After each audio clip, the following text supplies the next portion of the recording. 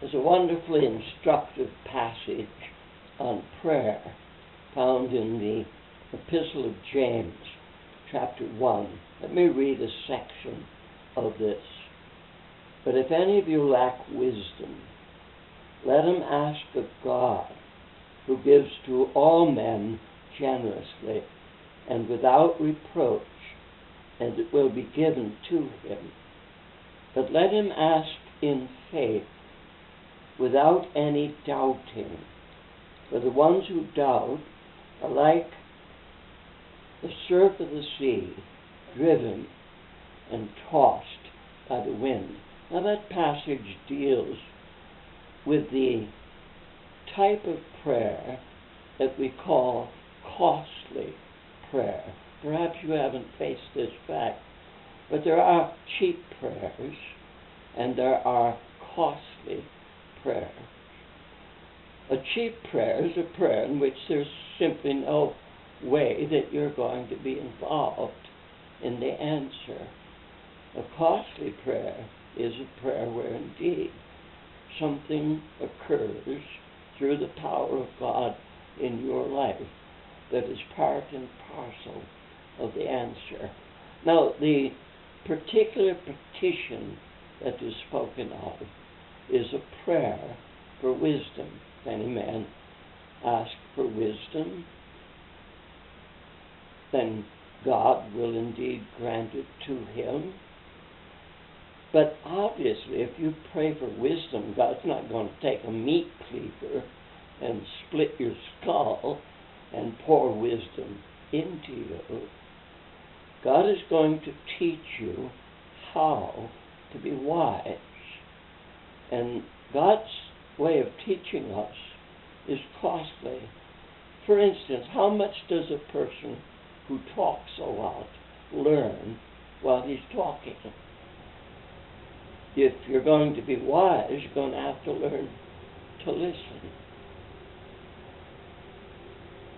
So listening, watching, weighing, carefully considering, giving God opportunity to make you wise through the use of the facilities He's already given you. Now, a cheap prayer could be illustrated to say like this. On your way to prayer meeting, you observe a group of 3 children hanging on to a very rickety fence. Their bellies are bulging. They're obviously as thin as rails. They look sickly. You say to yourself, those children are obviously in need. You go to the prayer meeting and you ask for prayer for those children who are dying of malnutrition. Will that wash? Can you get away with that sort of thing? No, you see children hanging on to a fence who are dying of malnutrition. There's a duty placed upon you. Action is required. If all you do is pray and expect God to do something miraculous through somebody else, you've missed the whole point of prayer. But a lot of our praying is like that. We're expecting God to do something. We have no thought whatsoever of any involvement. But when you ask for wisdom, obviously there is an involvement. So let's take this as a pattern for all costly prayer. Let me name another very costly prayer. Suppose that God makes you wise enough to realize our desperate need of Him. Now, a lot of people do not know how desperately we need God, but God makes you wise enough to realize that. And then He burdens you to begin to pray for true revival. Can you pray for true revival without cost? Well, you don't pray very long before God shows you something in your own heart that needs to be dealt with, something in your own life that must change. Now, part of what makes ongoing prayer meetings so difficult is that people come, they say God really intends for them to be there, they know it's right, but once the convicting power of the Holy Spirit commences in their life, then they become not so sure. They want to pray for revival.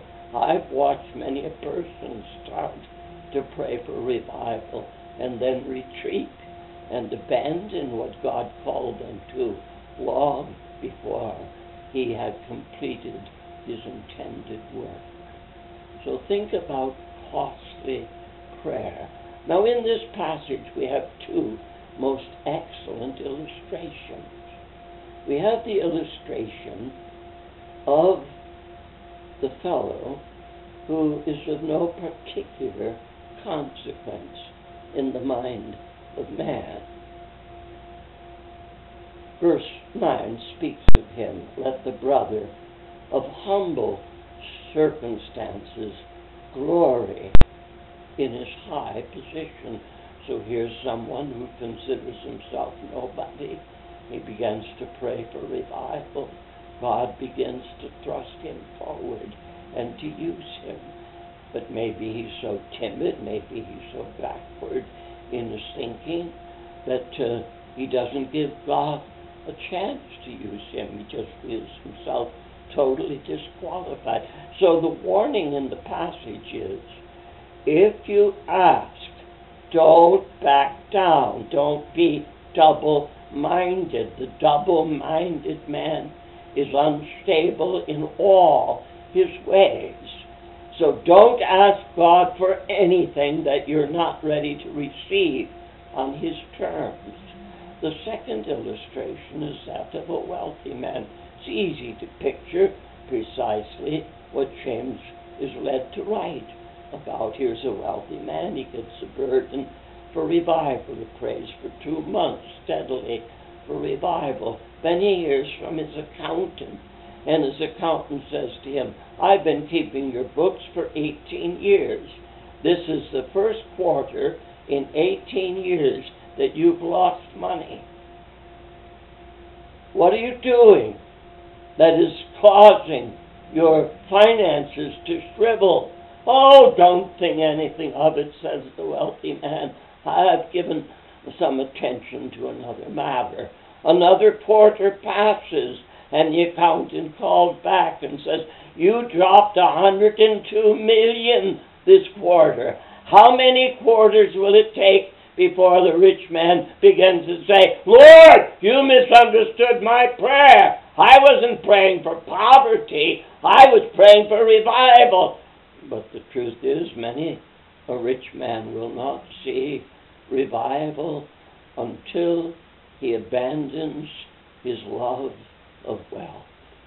And many a poor and a simple man will not see revival until he is ready to receive it on God's terms. And that might very well mean that God intends to use him. So I ask you very tenderly, before you pray, do you think through your petition? And are you prepared to go on praying for that matter until God answers the prayer on his own terms?